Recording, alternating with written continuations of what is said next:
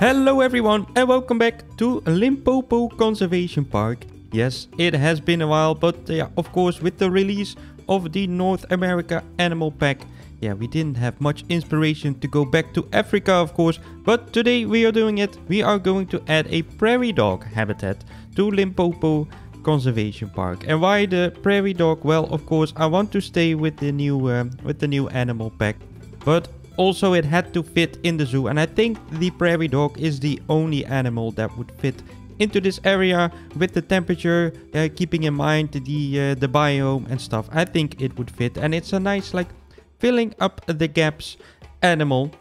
And I think I showed it in the update video that we have a little spot left right next to the entrance and before the rhino house, so that's where we are building a wonderful little prairie dog habitat. It's a simple habitat that we are doing some nice rock work, of course, with a backstage part with some interiors, and we are doing some props today. That's something new for me, but I really wanted to have some custom benches and some lights that are going on in the zoo.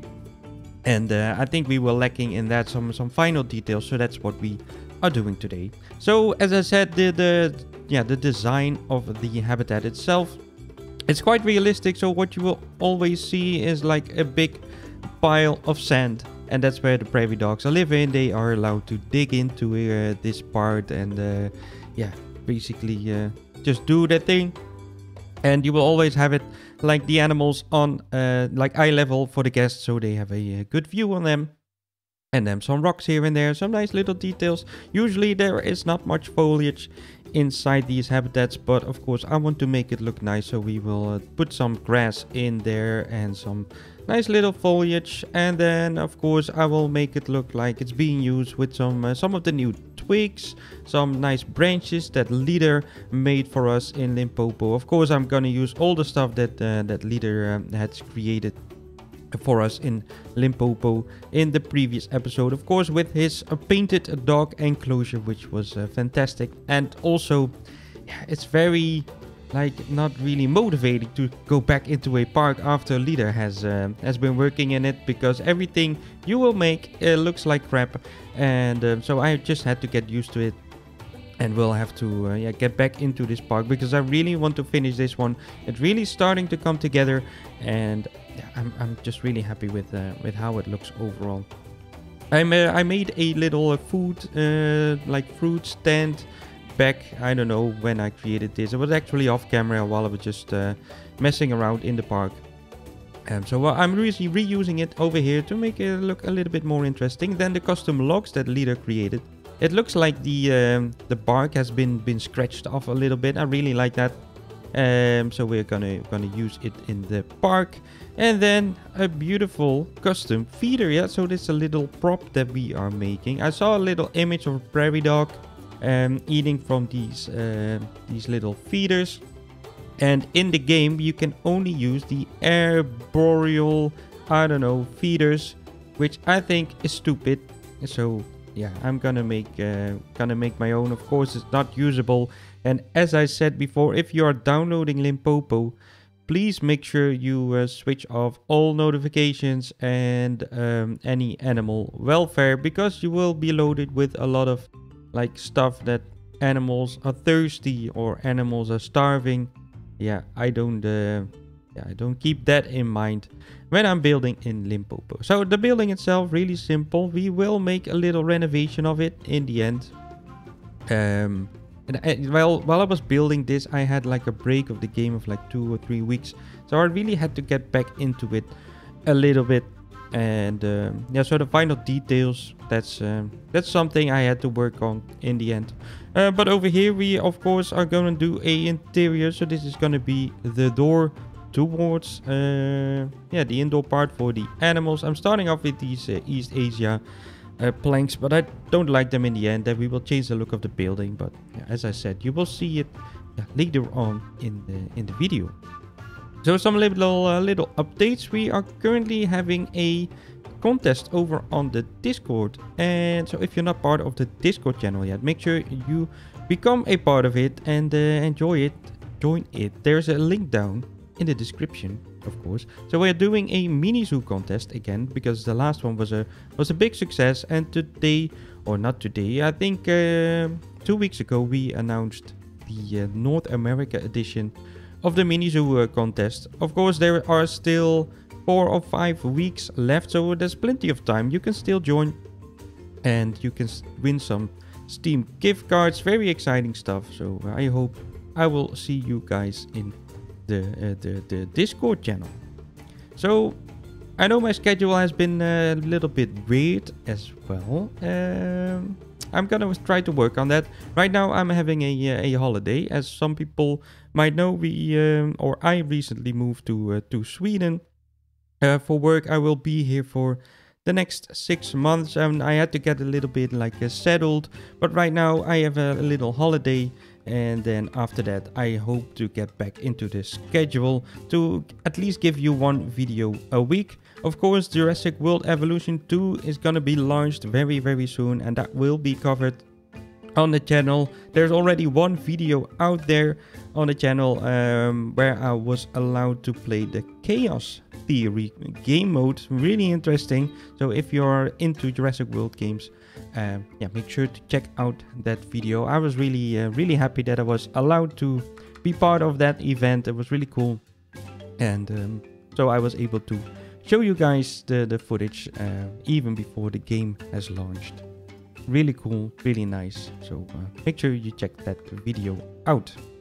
So the building, as I said, I started off with some wood, and it looks, I don't know, it looks weird. So in the end, we're gonna change it all. You will see me playing around with the color of the building a little bit, and then we will add some nice little details. So we're going back in with these plaster beams, as we did throughout the park.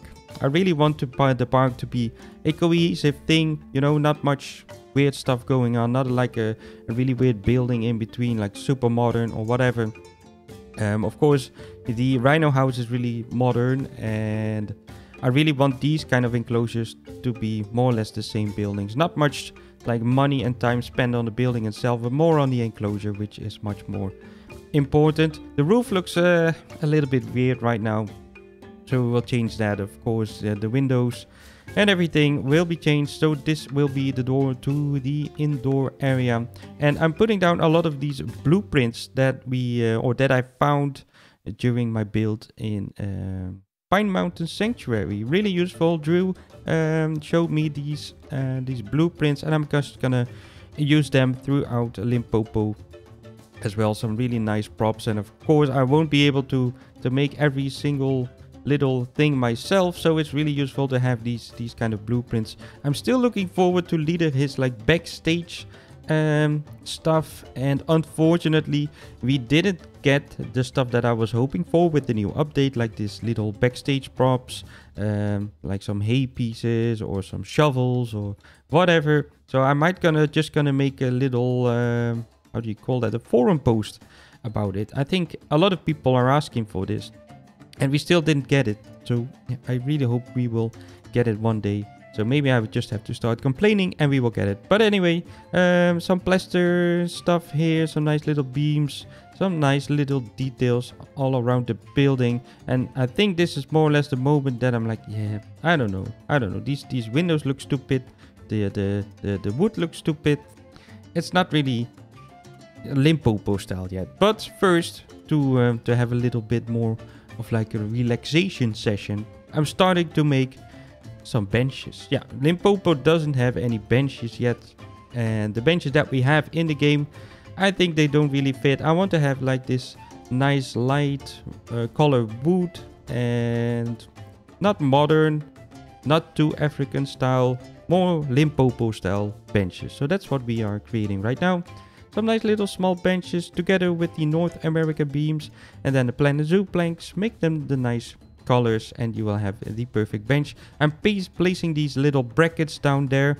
Not really useful. In the end, I will remove them, but they are useful if you want to place them and make sure they are the same height everywhere. But as you can see, I'm removing it or even sinking it down a little bit more, so you won't see them any more, as you can see. Perfect. These little sunshades, they are made by Lieder. But not the 2D sunshade pack he released. No, these are special made for Limpopo, I think. I don't know. They might even be from another build from him. I don't know. He gave them to me exclusive to be used in Limpopo. So that's why I'm using them instead of his 2D sunshade pack. Which everyone is using right now. Of course, they are great and they were, of course, built in Limpopo. But yeah, I want to have something exclusive, of course. So this little lamp, highly inspired by the one that we are using in Pine Mountain Sanctuary, but I wanted to make a Limpopo version out of it. So we are using the logs and then the Australia log on the bottom, and then I'm trying to use a different lamp, but it looks weird. This one looks weird as well. It's more like an Asian style. I don't know, it looks weird. So let's do another one, and that's the exact same as we are using in Pine Mountain Sanctuary. But I like it, I like the look of it, and we're gonna use this one throughout the park. And yeah, maybe if you have like a nice little reference image of like a lamp or little props that could be used in Limpopo, please let me know. You can always let me know down in the comments, or send it to me over on the Discord or whatever. You can always contact me if you have some nice inspirational pictures. So in the next episode, I really want to do a little restaurant.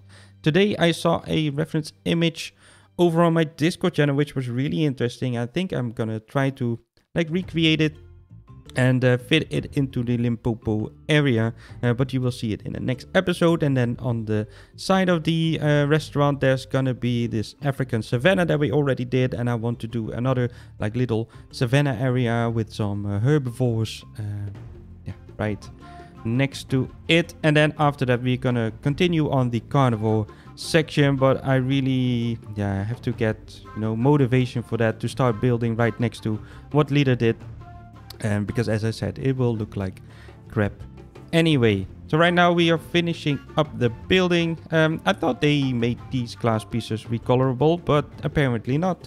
So I was a little bit disappointed over there, but I think they did make the little glass panels recolorable, which is much better. These little grills to make sure that the animals can't get in or escape. Yeah, what else to say? Trying to find some useful stuff from Leader. So this table, some food preparation table, gonna put it in down there. Of course, the prairie dogs eat something else than the wild dogs. So yeah, putting down some apples, and later on I will add some melons, because there's a new melon feeder that the prairie dogs are able to use. Then we gonna do some lighting, some finishing up for the building itself. We will do some final details on the outside of the building, and that's already gonna be it for this episode. Of course, in the end, there's gonna be some nice cinematics for you guys to enjoy the animals and to enjoy the build. And I really hope you guys like the builds. If you did, make sure you hit the like button. If you haven't subscribed yet, make sure you do. And I'm gonna speak to you guys in the next episode. Yoo-yoo!